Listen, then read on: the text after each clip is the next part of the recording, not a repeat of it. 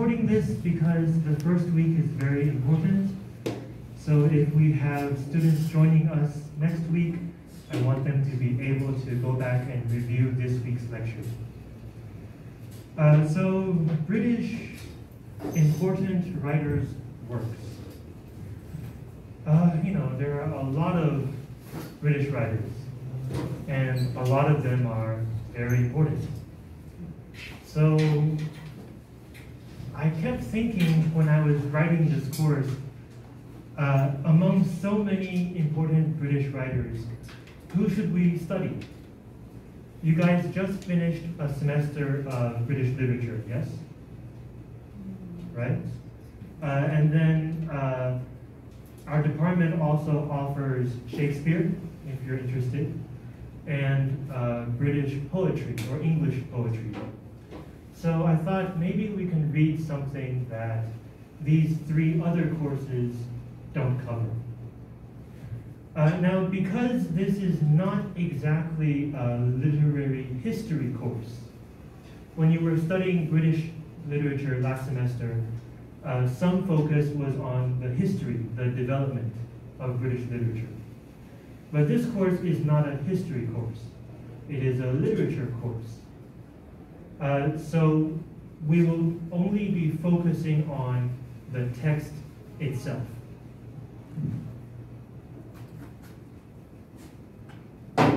The text. If you don't know, this is the Norton Anthology of British Literature. It has 15 editors, and this is volume 1. Fortunately for you, we will not be reading all of this. In fact, we will not be reading most of it. We will be reading mostly 3 important British texts. And you won't have to buy this. I will prepare handouts for you. In fact, the first text has already been prepared. It's not that thick. It's okay, it's like 30 pages. The first text, starting next week, is Christopher Marlowe's play, Dr. Faustus. I'll talk a bit more about Marlowe later, because I'll give you a more in-depth introduction to prepare you for next week. We will spend 3 weeks on Marlowe, and then we will spend 3 weeks on the next text, which is Paradise Lost by John Milton. Paradise Lost is the most famous English language text of the 17th century. You guys did not read this, right? The reason you did not read it is because it is a poem of around 12,000 lines. And so it's not easy to assign in a course that is supposed to cover all of British literary history. Fortunately, we are not covering all of British literary history, so we can spend a bit more time on this poem. Now, what does 12,000 lines look like? About that thick. This is around 200 pages. But again, I'm not going to make you read all of it. As the schedule says, we are reading selections. And I have already made those selections. They total up to around 1,400 lines. It's not too bad, around 400 to 500 lines per week. And even better, it's not one of those like abstract, like very touchy-feely metaphor-filled poems. It's a story. And the paradise that is lost is the Garden of Eden. This is the story of how Satan seduced Eve into eating the forbidden fruit and thereby lost humanity paradise lost. The interesting thing about this poem, though, is that for much of the poem, the protagonist is not humanity. It's not Adam, not Eve. It's not even God. The protagonist is Satan. Satan becomes almost the hero of the poem. And so that should be quite interesting for us to read. You may notice that the division of how much we're going to read each week does not look very equal. For instance, week 2, it says Dr. Faustus, scenes 1 to 4. Week 3, we're reading scene 5. And then week 4, we're reading scenes 6 to 13. And that's because scene 5 is very long.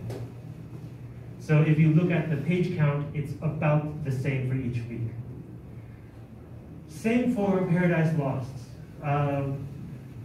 Book 9, which is week 6, is the book that deals with the specific action of Satan seducing Eve to eat the forbidden fruit, and then Eve gives the forbidden fruit to Adam, which is like really important. So we're going to read more from book 9 than from the other books. And that's why the division looks a bit unequal. But in fact, I tried to make it as fair as possible. Week 9 is the midterm exam. We're not going to do that in class. That will be an online exam. It will be open book.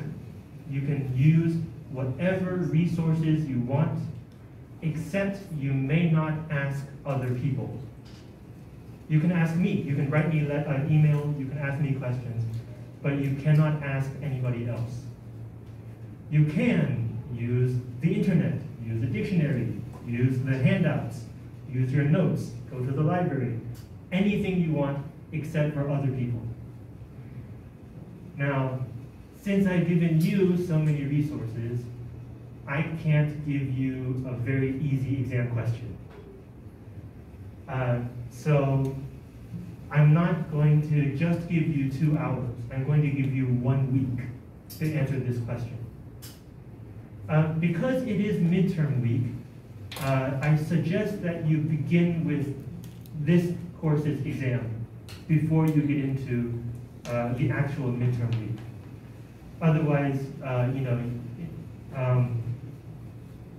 might be Monday midnight, you suddenly remember, oh no, you have another exam you need to do online, and you won't have time enough to finish it. So I suggest you do this course's exam first. And the midterm will cover these 2 texts, Dr. Faustus and Paradise Lost. After that, weeks 11 to 16, we'll be reading a Jane Austen novel called Persuasion. We're not going to read Pride and Prejudice. We're not going to read Sense and Sensibility. These are 2 most famous novels. Because some of you, I hope, may have an interest in literature and may even have an interest in Jane Austen. And if you are interested in Jane Austen, those 2 novels will be the first 2 Jane Austen novels you will read. In this course, I wanted for us to read something a bit different. So we're going to read Persuasion, Jane Austen's last novel. Now, because it is her last novel, some say that it is her most mature novel, the one that she wrote with the most skill and experience. And we can talk about that. But we're going to read the entire novel. Again, I will give you a handout. And we're going to read 4 chapters per week. Now, again, it sounds like a lot, but Jane Austen's chapters are not that long. I finished chapter 1 in like 5 minutes. Of course, I'm an English teacher, so I read faster than you do, but it's still quite short. So 4 chapters per week. Now, before that, week 10, to sort of introduce you to the world of Jane Austen, we're going to watch a film based on a Jane Austen text. Love and Friendship is a quite recent film, 2016. It's based on a novel that, well, not novel, a short novel, a novella, 中篇, that Jane Austen wrote when she was, 14? And it's an epistolary novel, which means that the entire story takes place through letters that the characters write to each other.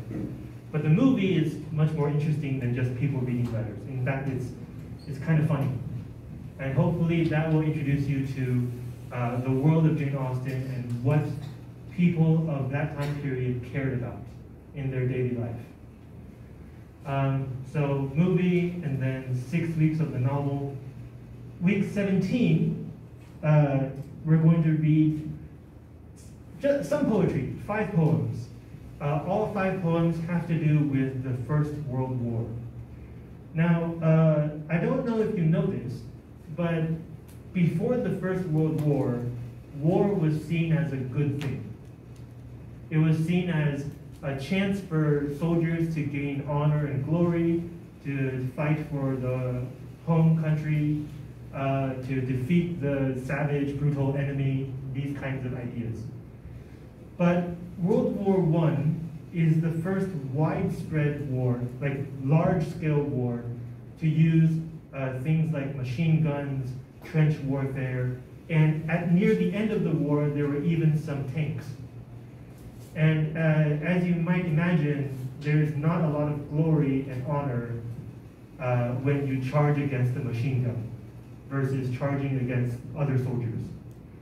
So the experience of the First World War changed the Western world's ideas about war.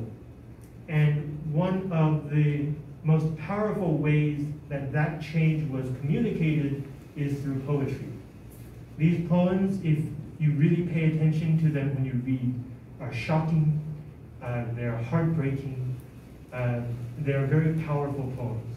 So we're going to spend 1 week reading those.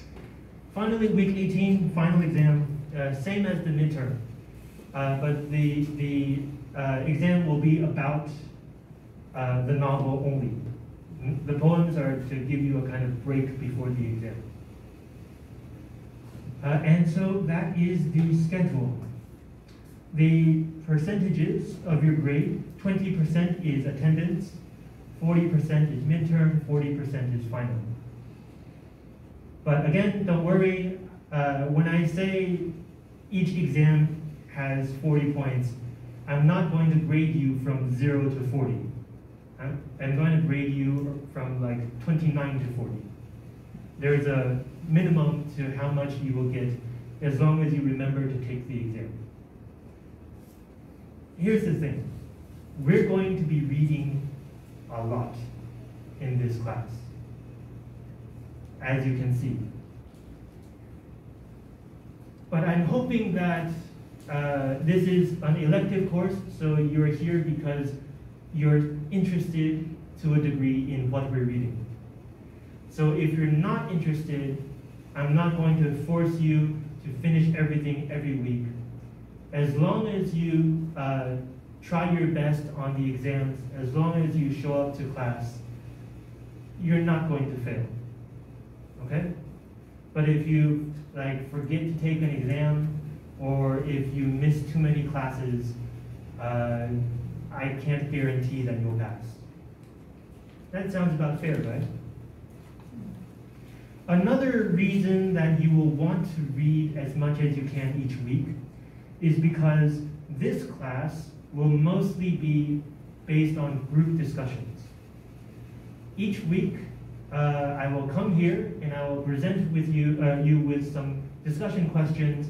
I will divide you into small groups later today. I will give each group a question. I'll let you discuss it, and then we will share the answers with the entire class. And as you discuss those questions, and as you give us your answers, I will interact with your group and extend and deepen the answers that you give. And in that way, we can focus on multiple detailed parts of the text that we read. And then if we have time left, I will go back and talk about some other important parts that we maybe had not talked about before. So, if you don't read the text before you come to class, you won't know what's going on, and B, when it's your group's turn to answer a question, you will have nothing to say. So even if you can't finish all the reading each week, please read as much as you can. I'm not sure if you have had experience reading a lot of things in a very short time in English before. If you find this difficult, the best advice I can give you is this: 2 points. 1, try not to use a dictionary the first time. The best way to pick up vocabulary is to learn the words in context, in the meaning that it is used at that point in the text. English vocabulary is not determined by the writers of dictionaries. It is determined by the people who use the words. So if you can kind of figure out what the word means, but you're not quite sure, that's fine. Just take your guess and keep reading. But when you do get stuck and you lose your way and nothing makes sense, then of course you should check a dictionary. And the dictionary that you should check is an English to English dictionary. We all know that there's always something lost in translation. But also, if you use a Chinese language dictionary, like there are hundreds of Chinese language dictionaries, or like e-dictionaries that you can buy. But most of those products are based on the same 2 or 3 dictionaries. So in fact, what you're really doing is you're looking to one set of experts on what this word means in translation. What if they get it wrong? For example, what is the difference between terror and horror? If you look at your English to Chinese dictionary, it will probably tell you it means 恐惧 for both. But they're not the same. There's a reason that we call scary movies horror films and not terror films. Horror has not only fear, it also has disgust. It makes you feel like it's disgusting, you want to stay away. So sometimes you'll watch something like a zombie movie that's not scary, but it's still called a horror film because it has zombies and like people killing zombies and blood and gore and things that people sometimes think are disgusting. But that's a difference that your English to Chinese dictionary will not tell you. Another reason you should always use an English to English dictionary, especially for this class, is because we are reading texts from before the 20th century, except for week 17. The way that people used language in those days can be very different from today. And if you look at an English to Chinese dictionary, it may not give you those meanings. For example, the word nice. Today it means like good, kind, fine, okay. It used to mean detailed, fastidious, discriminating, meticulous, attention to small differences. A completely different meaning. Another example, the word want. Today means, you know what it means, like I want something, like I want to have it, right? It used to mean lack, not having something, but not necessarily actually wanting that something. Does that make sense? This is a meaning that you will probably not find in an English to Chinese dictionary. So I encourage all of you to use English to English dictionaries as much as you can. That's the first suggestion. The second suggestion is to take notes while you're reading. You can take notes about each paragraph or stanza. You can take notes about each scene or chapter. You can take notes at places where you think this is an important thing that you want to remember. The idea is when you're reviewing the text before the exam, or you're trying to find some information in the text, you want to make it as easy to find as possible. So it's best to write like small summaries or small abstracts or like reminders of what's going on here or what's happening there.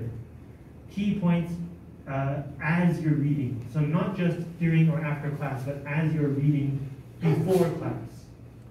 And this will help you, first of all, writing down these summaries will help you remember. But also, when you go back and you have to look for something, it's faster to look at your summaries than to read the entire thing. So this is very important. Okay, so far, do you have questions?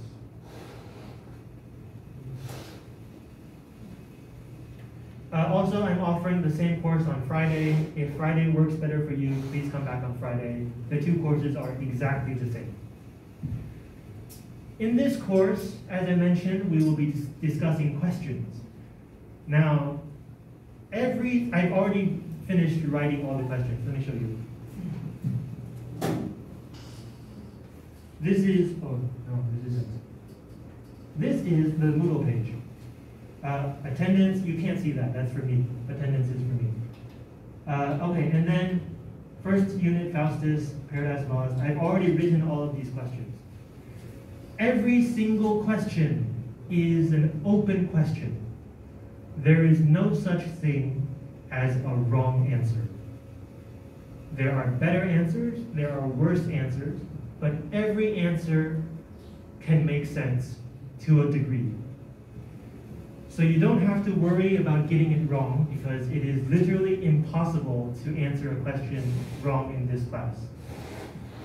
So if there's no wrong answer, how do we tell if an answer is better or worse?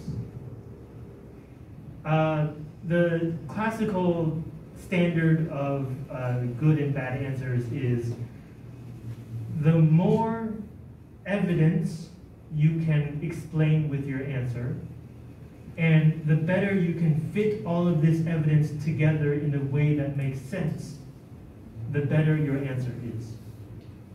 So, for example, if I ask you, how would you describe this character?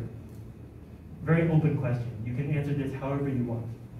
If you only focus on this character's like specific actions, like 2 or 3 things the character does, it will not be as good an answer as if you describe their actions, their mindset, their motivations, their backgrounds, because the second answer has more evidence.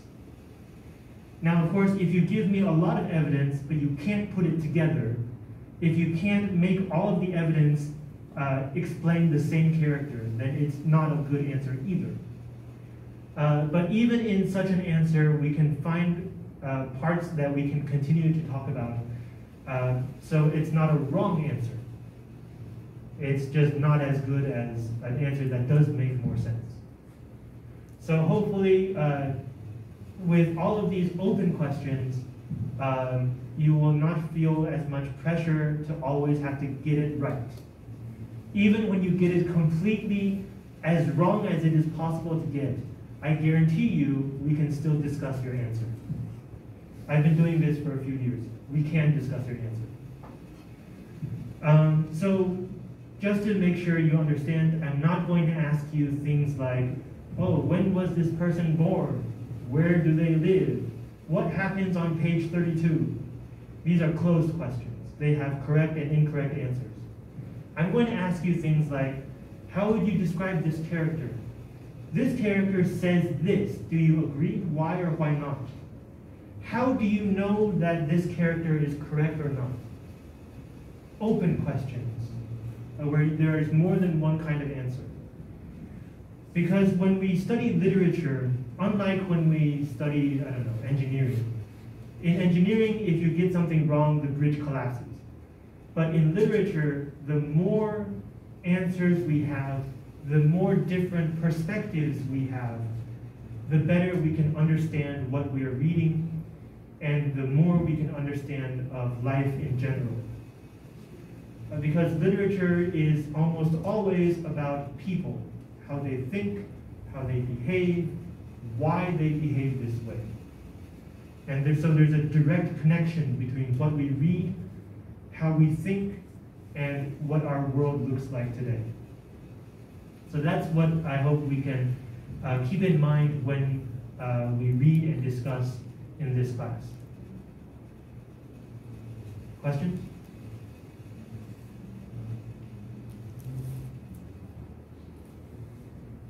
Okay, let's see, what did I forget? I must have forgotten something. Okay, so these are the discussion questions. And then at the bottom, you have the exam space. The deadlines are always 1 week, on midnight, 1 week after the exam starts. The exam will start at the end of class on the previous week. It will go for 7 days and then end on midnight. Okay, so you will have 1 week. Please do not use only the last 2 days. If you have 1 week, I encourage you to make use of the entire week, or to finish as quickly as you can, as early as you can. Now, since all of our discussion questions in class will be open questions, for the exams, they will of course also be open questions, but they will be bigger open questions. They will be questions that we may not spend a lot of time discussing in class, but it will have to do with the entire range of what the exam covers. So basically, if you start to get a sense of what this text is about, you will be able to answer the questions. And if you have been cutting class every week and then you want to try to pass the course, it's not going to be easy to get a good score. As I said, as long as you take the exam, you will pass. But I'm sure that none of you want to pass with a 60.0. So again, I encourage you to read as much as you can each week. Right, and when you do take the exam, as I said, it's open book. You can use whatever resources you can find. But if you have taken an open book exam before, you know there is a balance. The more resources you look for, the more time you will have to spend organizing your information, the less time you will have to write the answer. So there's a balance. And also, I'm not giving you a grade based on how much information you give me.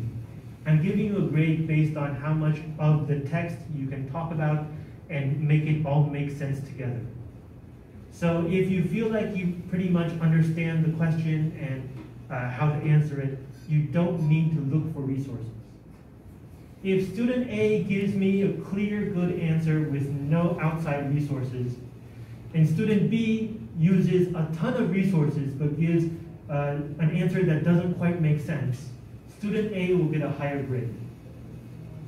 So the open book idea, the idea of giving you resources, is if you need it. Because this is not a memory exam, this is a thinking exam. But again, the fewer resources you look up and try to organize, the more time you will have to actually answer the question. And since you will be able to look up these resources, I must tell you not to plagiarize.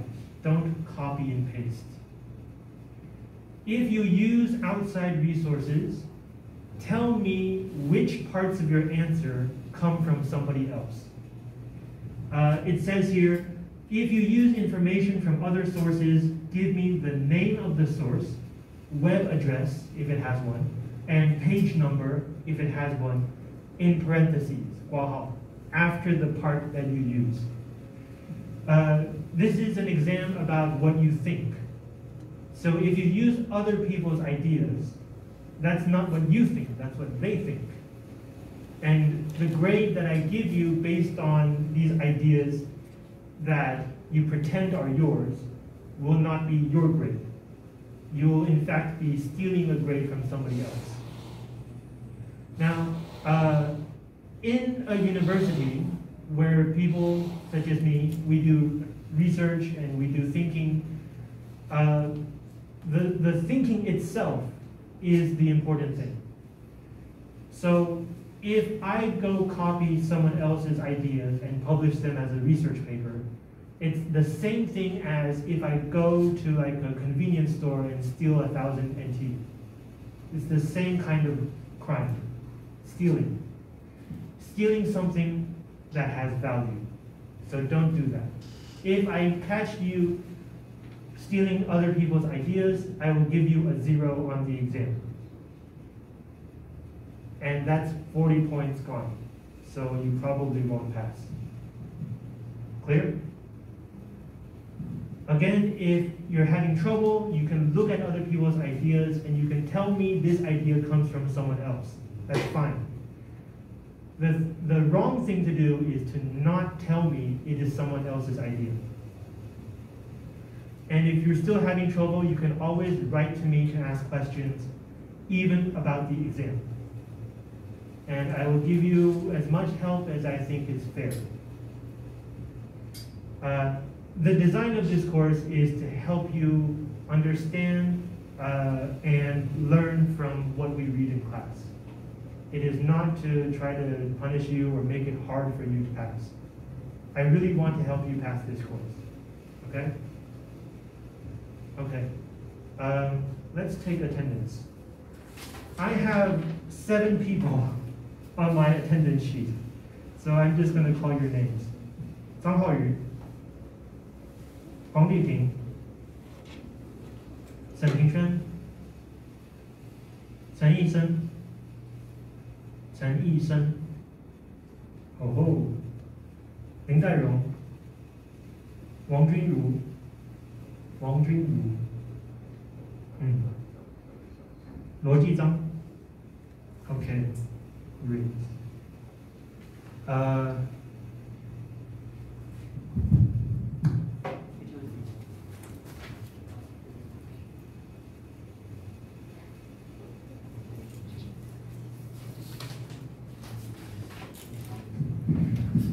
So that means that everyone else is still thinking about whether to take this course. So the bottom line is, if you take the course, you show up, you take the exam, you will get the credit. But how high a grade you want depends on how hard you work at reading and at discussing each week. Okay?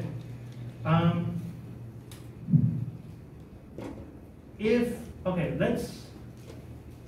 let's divide you into groups. 5 groups per, like 5 groups in this class. So,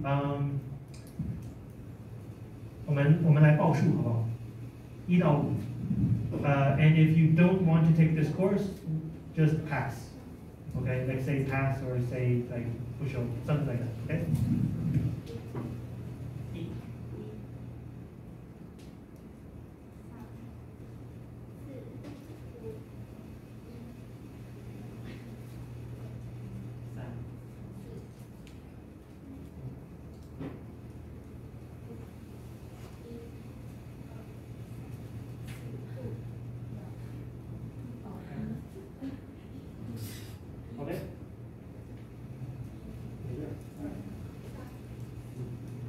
Okay, if you find the people who have the same number and sit down together.